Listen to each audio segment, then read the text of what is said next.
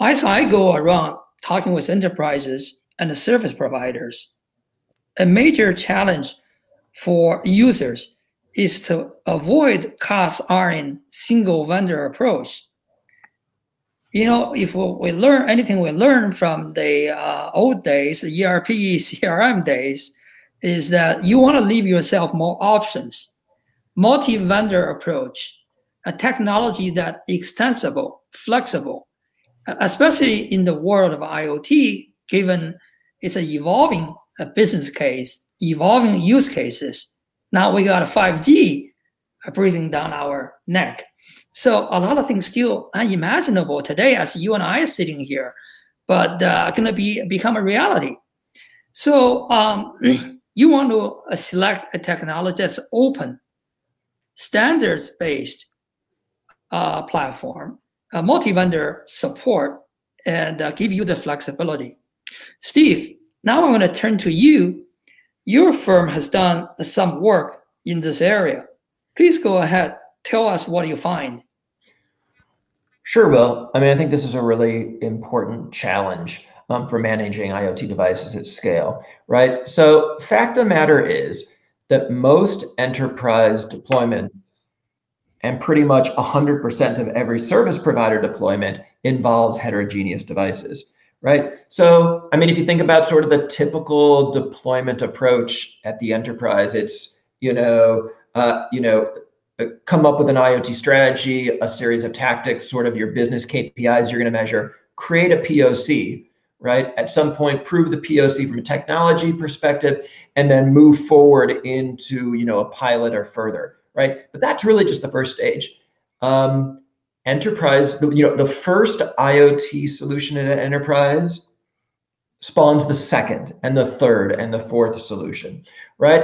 And so these deployments end up having heterogeneous devices. And so being able to support all those different devices on the same protocol becomes really important from a financial perspective. From a technology perspective, we've talked a lot about that, but from a financial perspective, running multiple protocols and multiple platforms can be a challenge, to make sure that the business is going to make its ROI. Secondly, as enterprises layer on more IoT solutions, the first, the second, the third, the fourth, the device management requirements do increase. While it's true that a lot of the inherent technology and capabilities inside a horizontal platform can supply most of the device requirements needed, each solution has some unique little bells and whistles that require additional capabilities, and that can increase the requirements of the device management solution. And thirdly, as Will, you were just saying, enterprises and service providers are concerned about being tied to one device vendor or one software vendor. And in the case where you've got proprietary protocol, proprietary development being done on devices, so the software, the protocols, the firmware being used on the devices, where everything is proprietary, you end up being tied, to one device vendor or software vendor, and that is a real problem moving forward. In theory, enterprises and service providers want the flexibility to be able to port, a protocol from one device to another device, right? A matching device from a different vendor. Similarly, from one software platform to another platform. Well, let me ask you this, Steve. That's a good point you just made. Do you observe as a research firm any differences or approaches between different verticals? Like, say healthcare versus transportation. I'm just picking some names from there, over there, literally. Yeah. Oh, that's a really good question, Will. So in the case of device management, the differences are generally not vertical to vertical, interestingly enough. Now, for data management and analytics and at the stuff higher up in the stack, absolutely, there are vertical differences. But when it comes to device management, you know what the biggest difference is in terms of requirements and the way you deploy and implement? it's really around the type of device. So there's a big difference between how one thinks about device management for very low power, low processing devices, right? That don't have any edge capabilities, that basically sort of beep on, send a little flit of data and sort of turn off, right? That kind of device is really different from a device management perspective than, a heavy edge-based device, that's doing a lot of processing at the edge and running applications at the edge and having high requirements. So that's a really interesting question. That's really the differences for device management. It's not really a horizontal. It's not really a vertical industry thing.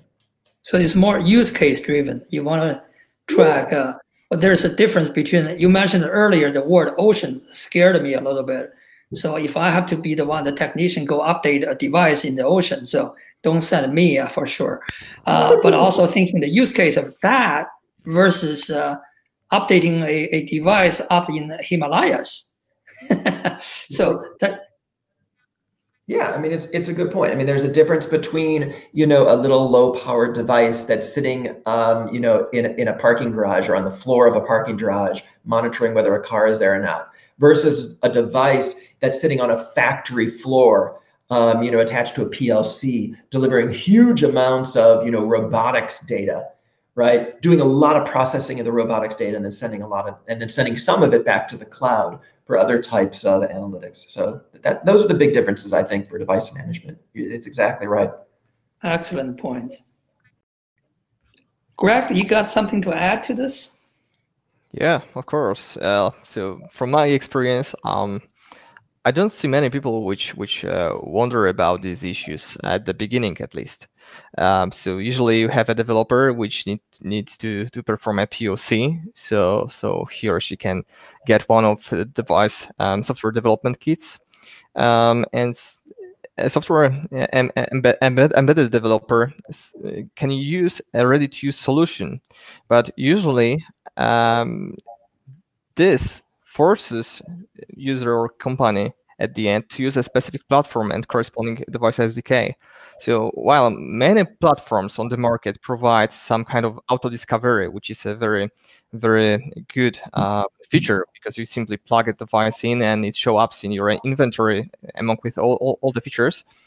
Let's focus now on how it is possible to add also interoperability to auto discovery. In general, we have two ways. Some platform vendors define digital twins. So digital twins are usually defined as virtual device models.